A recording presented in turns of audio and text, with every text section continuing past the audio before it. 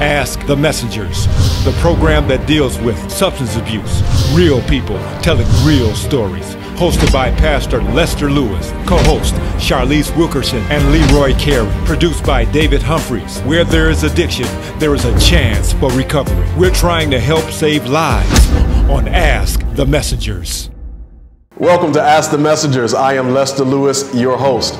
April is Alcohol Awareness Month, and throughout this month, Ask the Messengers has been bringing you programming that deals with alcohol, addictions, and bringing you answers to help. We're going to talk with some real people who share their real stories. They're going to talk about their addictions and how it impacted their lives. And then later, we're going to hear from some experts who will talk about the effects and impact of alcohol on the mind as well as the body. Let's go now to a real person sharing a real story. It was heroin, fentanyl, and cocaine at the end of the road. At the beginning, I just started off with smoking weed and just drinking. I came from a pretty good home. I didn't come from the streets and actually all that. Like my mom, I call like my family. My dad's side of the family was addicts. My mom's side of the family was not addicts. My mother has been rocking with me since the beginning, and no matter what, like I could always count on her to talk to, because when I was in treatment, like I called her my sponsor, because in treatment I didn't have a sponsor. I just had my mother. That's all I had when I was in treatment. Like I didn't trust nothing. I didn't believe in anything. I talked to my mom, and my mom has been like my rock ever since I was out on the streets using, and the relationship is just, you know, my mom is still here for me to this day, and that's like my number one supporter. She's always been, and I feel also terrible because my mother also was the person that she knew what I was doing, but she didn't want to believe it until she actually got the proof and actually saw with her own eyes.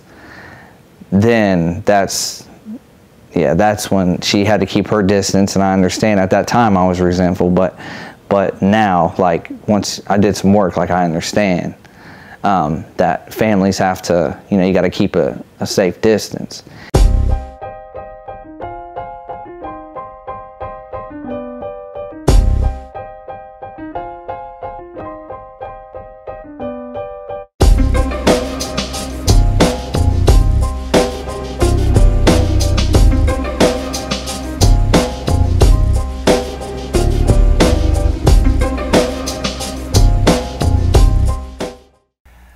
The first drink I took, I can remember, I was in 10th grade. I was hanging out with a bunch of seniors from high school who had graduated that year, and we were at a house party, and the house party was very boring, so the seniors wanted to leave. And by me being kind of popular in high school, you know, I was a tennis player and stuff like that, they took me with them. And that was the first time I literally had a drink. I've tried many different drugs, and nothing ever was something I got addicted to or enjoyed. I just really fell for alcohol because it's legal. If I could say something to help anyone out there, I could say to remain abstinent from all drugs. Alcohol is a drug, and well, I binge drink, so binge drinking is more like, it's really dangerous. And then the reality show is the same. They constantly, that's all you see. You know, they're out and about partying, and they're in social gatherings, and everybody's drinking.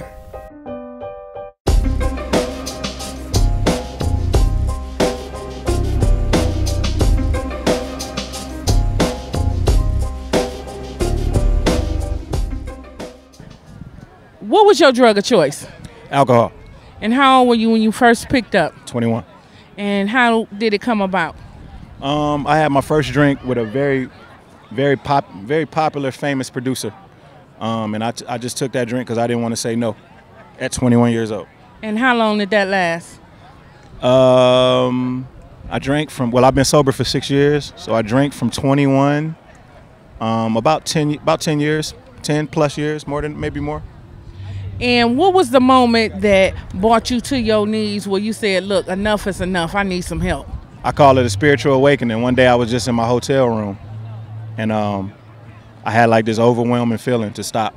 Now, it had been a few times where I told myself I was gonna slow down, you know, so I would switch to like wine, only drink on the weekends. Anybody who's in recovery knows that does not work, you know what I mean? So one day I just had like this overwhelming feeling and I decided to stop. So I called everybody I loved and told them I was gonna stop. And I took all the steps to do it. You know, I went to the hospital, I went to the church, I went everywhere, you know what I mean? And I haven't had a drink since. Okay, and if you could say something to save a little kid out there that's maybe thinking about using, what would you say to that kid? You know, we got this dying, deserving need to like fit in. Don't worry about fitting in, just be yourself. As soon as I laid back and I just decided to just be me and stand for just what I stand for and not follow the crowd, it's worked out well for me. Don't follow the crowd, don't just do things. It's called peer pressure, you know what I mean? Don't try to blend in with the crowd, you just be you, just do you. Stay tuned for more of Ask the Messengers. After receiving a delinquent property tax bill for the 2 lots connected to my home, I was concerned. I didn't even know that I had a past due bill. I went down to the Wayne County Treasurer's office and the staff worked with me to keep my property out of foreclosure. My property taxes became delinquent after I fell behind on my bills. Treasurer Sabri and his staff came to the town hall in my city and provided information about resources available to help me. At the meeting, I found out about payment plan options. Let us help you. Our goal is 0 owner-occupied properties getting foreclosed and going to the auction. Come down to our office at 400 Monroe in downtown Detroit on the 5th floor. Call 313-224-5990 during our normal business hours from 8 a.m. to 4:30 p.m. and until 6:30 p.m. on Wednesdays. Or email textinfo@waynecounty.com for assistance. Take the first step. Contact our office today. It worked for us. Hi, I'm Ashley Greaser, the Office Manager at Premier Supportive Services. Here at Premier, we offer a variety of services that include residential service, 24-hour residential, attended care, semi-independent, as well as many other services. So if you know of anyone that has been involved in a car accident, we are located at 17555 James Cousin, Suite 2, or you can give us a call at 313-345-3668. Changing an addict's life and providing support to the addict's family is the goal of the Live Right Structured Recovery Corps. Free yoga and spiritual recovery classes on Thursday, automotive maintenance class, and physical nutritional classes on Friday. Visit their new residential recovery resource center located at 27700 Gratiot Avenue in Roseville, Michigan. Live Right also accepts donations of cars, trucks, boats, and campers in any condition. For more information and a complete list of their events, go to their website at liverightstructuredcorp.com or call 586-217-5899. Life short, live right. Coming up on Ask the Messengers TV show. Number 1, alcohol, and the rates of alcohol drinking are very high in college kids. Looking for the finest quality in men's clothing? Visit Campo Clothing, located in the heart of downtown Hamtramck since 1931. They carry a full line of suits, shoes, shirts, ties, and clergy robes. What sets Campo Clothing apart from other stores? The personal service. And they offer free alterations for life. They also have no charge layaway. Ask about their $98 suit sale. Campo Clothing, located at 9643 Joseph Campo. What was your drug of choice? My drug of choice was alcohol. And how old were you when you first started using? I didn't start drinking actually until I was about 19. And how did that come about? Well, I was using prescription pills before then, but I really did just fall in love with alcohol and the lifestyle that it brought. So it got pretty bad around 20, 21. How old were you when you started using prescription drugs? About 15, 14. And how did you get a hold to it? They prescribed me medications, actually, like psychiatric medications that I never really wanted to take. And I realized pretty soon that I could get high off of them. And how did your using affect your relationship with your family? Well, there was actually about 2 or 3 years where I didn't talk to them at all just because we had some communication issues. I had done some crappy things and they didn't want to talk to me anymore. So I was on my own for that time. Okay. So if it was a little girl out there watching and you can help save her, what would you say to her? Your family is your lifeline. They're always going to be there with you. And when we get older, we start to realize that those relationships are what's really important. You know, the friends come and go, but the family's always there. But some people don't want help. And little Walker, I didn't want no help. I didn't want to hear it. The drugs that are most frequently abused by college students are, number one, alcohol, and the rates of alcohol drinking are very high in college kids. When kids drink alcohol, it is not uncommon for them to mix them with other substances, and in particularly in college kids, what has become more of a fashion is to mix alcohol with energy drinks that have very, very high content of caffeine. And so this sort of counteracts a little bit the sedative effects, but can have very adverse physiological effects. And in some instances, it can actually be dangerous. And the other drugs that they frequently abuse also are stimulant medications. And they use them not just to get high, but they also use them with the belief that it's going to help them study for exams.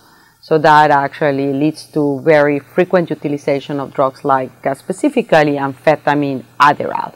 Another common drug abused by teenagers and college kids is marijuana, and in many instances actually it is accepted passively by the parents because they themselves may have used marijuana when they were young and they felt that it didn't have any ill effects on them. The other reality about marijuana is that the potency of the marijuana that is currently available in the market is much, much stronger than the potency of the marijuana that was available to the parents.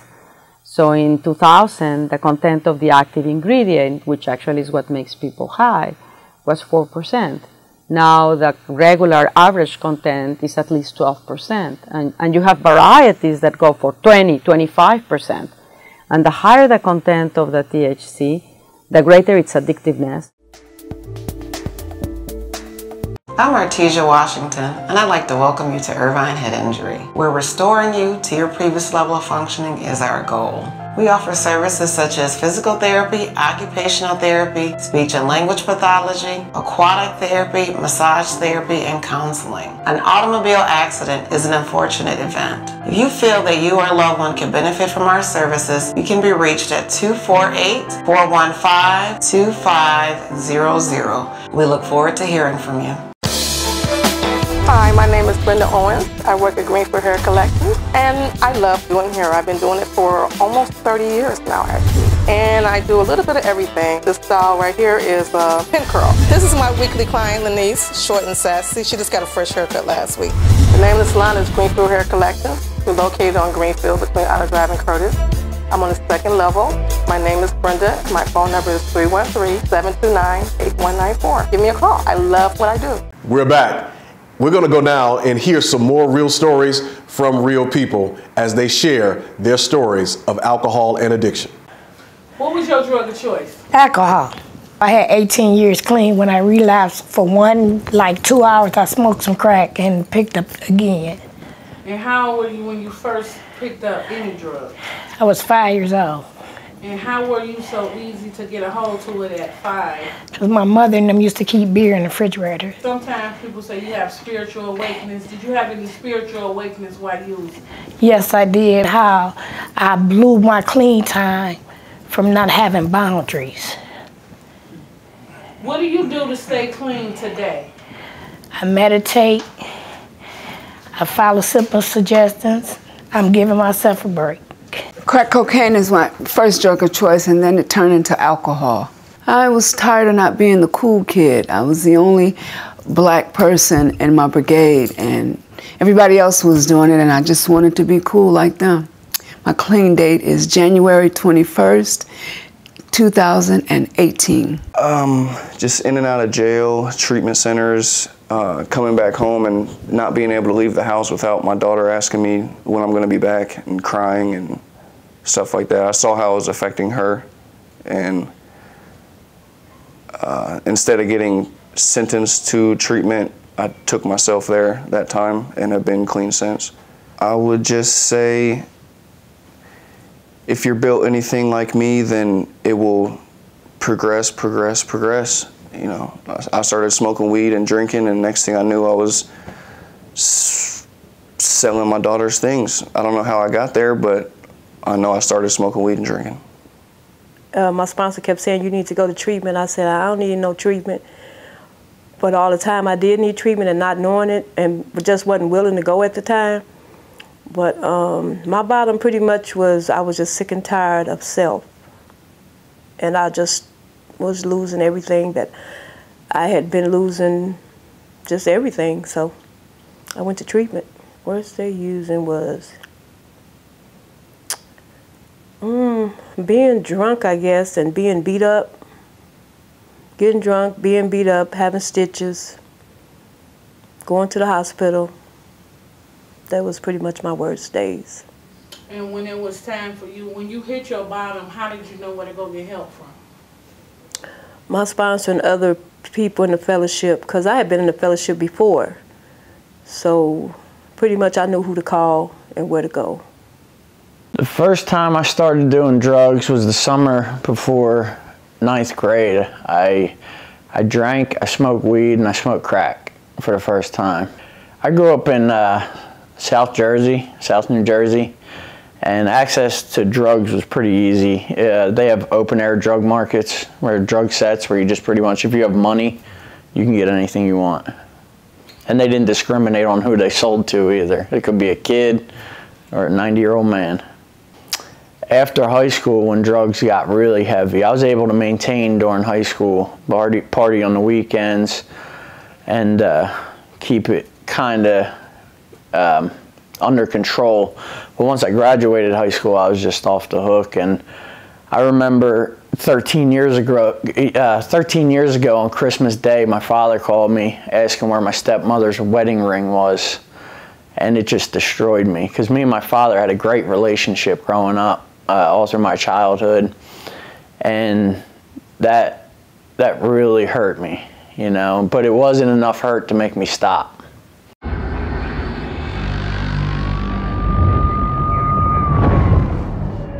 You knew the risks when you decided to drive drunk. There could be a crash. People could get hurt or killed. You could get arrested. But one thing's for sure, you were wrong when you said it was no big deal. Understanding the Disease of Addiction by Blaine Burks. One of the most prevalent disorders in our society today is substance abuse. And a lot of people really don't understand how the disease of addiction works. I know that a lot of families are discombobulated and messed up, especially by older people that just feel like it's just simply a matter of just quitting. That Nancy Reagan came out with that slogan called just say no. But the disease of addiction is a lot deeper.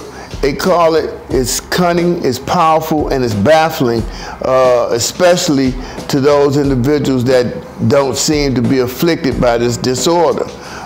It causes an individual to turn into somebody that they entirely was not raised to be. A lot of people, when they have a problem with drugs or alcohol, especially alcohol, which a lot of people feel like in this society is not a problem because it's legal. And now we have marijuana that has now become legal. So a lot of people are saying that marijuana doesn't cause a problem. But the biggest drug problem in the United States or in the world is caused by alcoholism. I didn't even know alcohol was a drug. You know, I was still around here playing around, catching DUI, drunk driving, open-end toxic. I've been drinking since I was about 2 years old. You know, I was raised with them folks on the Delta, you know, with your teething and stuff. They put whiskey on your gums and stuff like that. Alcoholism has destroyed more individuals and families than all of the substances, cocaine, heroin, marijuana, all of those substances that are problems together. So alcohol is something that people, even though it's socially acceptable, should really be looked at the impact that it has on the individual and the impact thus it has on the individual's family. A lot of people feel like, well, alcohol is not a drug, it's legal. So they rationalize the use of the alcohol because it's socially prevalent. But the reality is alcohol causes more damage to the body physiologically, to the liver, to the kidney, and it causes brain disorders because alcohol affects the brain, which kills brain cells, which are an organism that doesn't reproduce itself. So people have to understand, or try to understand, a lot of the different things that go on with an individual that once they reach a certain stage in their use, they become addicted to the substance and therefore change the whole course of an individual's life. Getting drunk doesn't make you cool. Alcohol kills. You use it too much, you lose the thrill and get chills. Avoid it, don't toy it. Drinking disables thinking, don't drink. Don't drink the liquid or you'll be addicted. Mind clouded and conflicted. And in a few years, you may be convicted. P.S. Don't fall under peer pressure.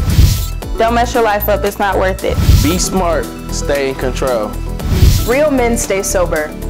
Real women do too. This has been a PSA brought to you by NCADD to bring awareness to underage drinking. There is help for today and hope for tomorrow.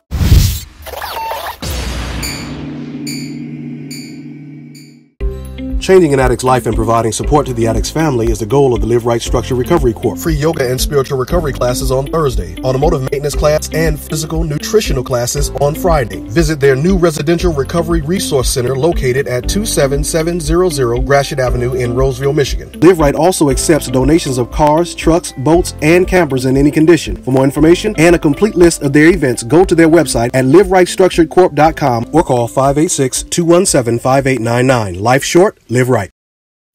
After receiving a delinquent property tax bill for the 2 lots connected to my home, I was concerned. I didn't even know that I had a past due bill. I went down to the Wayne County Treasurer's office and the staff worked with me to keep my property out of foreclosure. My property taxes became delinquent after I fell behind on my bills. Treasurer Sabri and his staff came to the town hall in my city and provided information about resources available to help me. At the meeting, I found out about payment plan options. Let us help you. Our goal is 0 owner-occupied properties getting foreclosed and going to the auction. Come down to our office at 400 Monroe in downtown Detroit on the 5th floor. Call 313-224-5990 during our normal business hours from 8 a.m. to 4:30 p.m. and until 6:30 p.m. on Wednesdays. Or email textinfo@waynecounty.com for assistance. Take the first step. Contact our office today. It worked for us.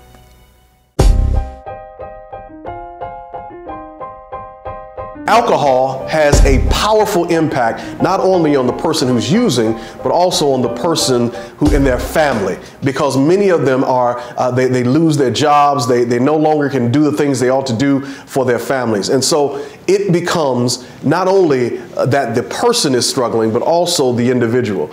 And as we reflected over the Today Show, we just simply showed you that people's lives were changed and impacted as a result of them taking that first drink. And that's all it takes, is the first drink starts you down that road. And then there's this mindset, and as a pastor, I often have people who ask me, is it okay to drink? Jesus drank wine, he turned water into wine. But the point is that when Jesus did that, it wasn't for the purpose of people getting intoxicated. In fact, that same Savior said in the scriptures that we are to be filled with the Spirit and not drunk with wine.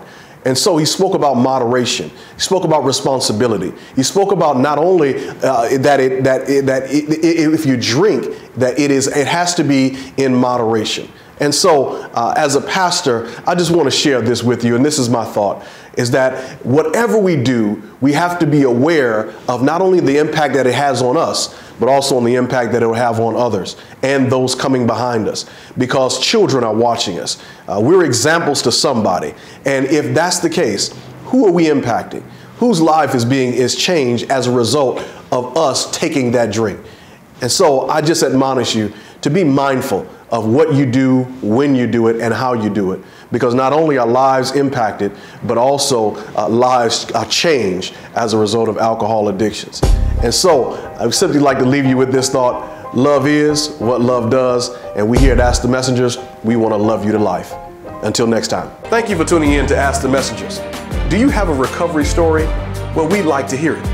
Please visit our website and email us with your story, because we love to share it with those who are in need. Also, if you have a question that you'd like for us to answer on the air, please send us your question in our inbox, and we would be glad to answer it, no matter what you have on your heart. And then we ask all of you, please follow us on social media. Thanks again for tuning in to Ask the Messengers. We'll see you next time. Won't you help us to do exactly what our motto is, and that is to help save lives? Won't you send a generous donation to the information there on the screen? We would love to have you as part of our partnership to help save lives.